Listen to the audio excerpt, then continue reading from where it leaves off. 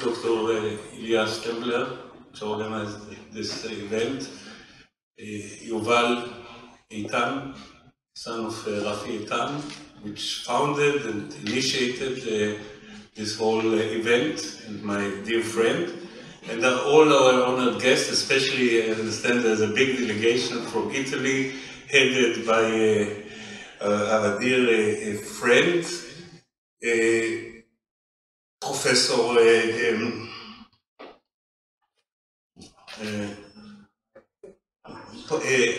no, I don't know, Aaron. For me it's Aaron, for you it's, what's the name, Aaron? How is the name in English? Aaron Meirov. Aaron, and you call it Enrico. This was Enrico. Okay. Enrico Meirov, head of the Friend of Israel, the New Dai. Actually, I know Rafi Eitan many years, but in the last few years we became very close, and which was a big honor and pleasure for me. We worked together in some political actions in Europe, trying to get new friends for Israel from all sides of the political map. And Rafi, you heard his biography or parts of it. They missed some achievements, but if you want to speak about what Rafi has done, I guess you will have to have a special seminar for it, and it won't be enough. One who read his book knows he was a unique person, and Ilan in his introduction mentioned that we are in some turmoil here in Israel, and when I say some turmoil, it's an understatement. So I miss Rafi since 2019, the year he passed away, and from time to time I think why I don't have Rafi to consult, to have an advice, and now I guess his advice is needed not for me, it's needed for the country more than ever before, because it would have been a unique one and the original one, and looking from above and seeing the whole picture and not only the details, which was one of Rafi's qualities, that he was a man of details, but in the same time he saw the whole picture. Rafi served only in the defense institutions of Israel 46 years. And he was the only man who was the head of operation of both the Mossad and the Shin Bet. Mossad is a counterintelligence, it's espionage, and Shin Bet is a counterintelligence. And he was the head of operation of both. And certain time he was a coordinator, and then he was heading a third organization which was expertising in science at a very late stage. When he resigned, he worked for as advisor. All intelligence organizations in the world were seeking his advice. And the MI6, the British, when they were fighting the rebellions, Irish rebellions, he worked as their advisor. And when I was with him abroad, everybody, you know, when they heard that Rafi Eitan is coming for Germany and Austria, I was with him twice.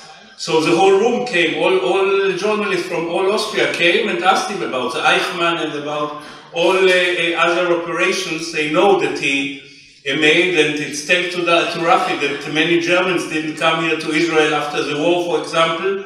He was injured twice during his service. Once when it was an immigration operation, where he was stepping on a mine, or a car was going near a bombardment of a mine, where he lost his listening, he became deaf. And all his life he was using very strong tools in the ears to hear better. And this enabled him, by the way, to close it when he didn't want to hear and open it when it was necessary. And the second time, he was injured in a military operation where he was head of the 1st Regiment of Iftach, which was a glorious fighting unit of the Palmach. He was injured very severely in both legs and got shrapnel in all over his body, and yet he was able and he came immediately in the same war. He insisted on coming back and fought some more battles. Now there's no intelligence book, serious intelligent books that didn't get an inspiration of some operations where Rafi was part of. And when I read it or somebody tells me what is the plot of a certain book, I say, this they took from Rafi Eitan. This was a man that when he came to politics, established a party out of nothing. He was able to get 7 seats, became a minister in Ehud Olmert's government. He was the one who made breakthroughs in the fight, and this wasn't mentioned if I didn't miss it, in the fight for returning the Jewish property to Israel. Actually, when I came close to him was on this basis, because when I was chairman of the Immigration Committee of the Knesset, and then in the Finance Committee, I worked very hard on this issue of Jewish property. When Rafi became a minister, after I wasn't anymore in those positions, he asked me, by the way, to be the Director General, didn't work out, but he was the one who took the flag, and he was the one that enabled us to make agreements with many European countries to give back Jewish property that was stolen during World War II. And before he passed away, he was very much still involved with Gila Gamliel, who became a minister of the ministry he established to solve the Polish problem, which is the most important one. And when he passed away, people started to quarrel with them instead of now, but it was now renewed with the government now, with Eli Cohen when he was in Poland, our foreign minister. But I don't think that the issue of the property, of the Jewish property in Poland can be solved. Anyway, as I said, Rafi was one and unique, and he was always defying, challenging the word mission impossible, because he wanted to prove all his life that you should take out the word mission impossible from the dictionary. Because for Rafi, almost every mission he believed so is possible. One of them was a mission of prolonging life. He passed away at the age of 96, and he was born in 23, and for stupid disease. I hope that he will last much more. He had the energy, the abilities until his last day. I remember the last meeting when I went with Rafi to see Netanyahu on some political issues, so we spoke, Rafi mentioned the prolonging of life, and and Netanyahu since then was speaking until the end of the meeting only about this. This is an issue that I don't know why, but people are interested in this issue. They do nothing about it, but they're interested. Like many things that are in consensus, and this is a problem. When I was the head of the Immigration Committee and I tried to raise a public interest in the issue of immigration, it was very hard. Journalists were not so much interested in positive stories about Jewish immigration to Israel, and I asked somebody who was a very shrewd and experienced politician, and he said, you must make it controversial. If it will be a controversial issue, then it will work. Then people will show interest. If it's not controversial, if it's a consensus, nobody's interested. So maybe this is one of your problems. I know when I spoke with Rafi about it, he spoke about prolonging life.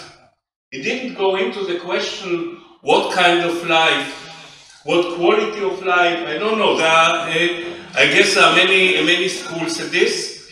I am in the school that says that even if people are not so able, and if some lose some abilities, still they enjoy the life.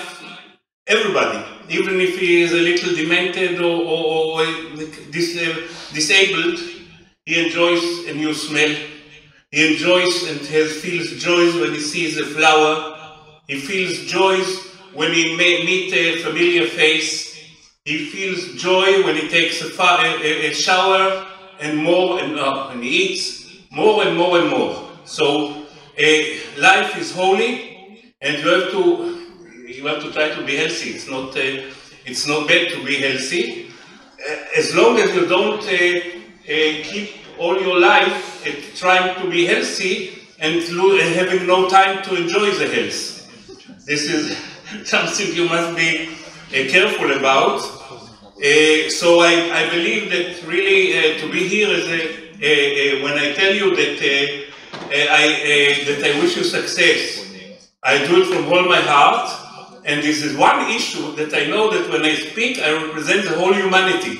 All humanity stands behind me when I wish you success, good deliberation, and success in having longer life and better life. Thank you.